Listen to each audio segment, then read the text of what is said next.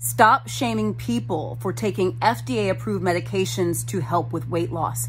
It is not right. It is unfair. It's a double standard. It's wrong. Guys, what I am talking about is people who are prescribed FDA-approved medications by their doctor for the appropriate indication. Do not shame them for experiencing the benefits of weight loss if that's what they are getting from the medication they are taking. I am seeing and hearing a lot of people saying, oh, well, she lost weight on Ozempic. Oh, he lost weight on Wegovy. First of all, again, and we're talking about FDA-approved medications that are written by doctors to patients for the right indications. Ozempic is approved for diabetes, let's be clear. Wegovy and other medications are approved for obese patients and patients who are overweight with underlying medical conditions.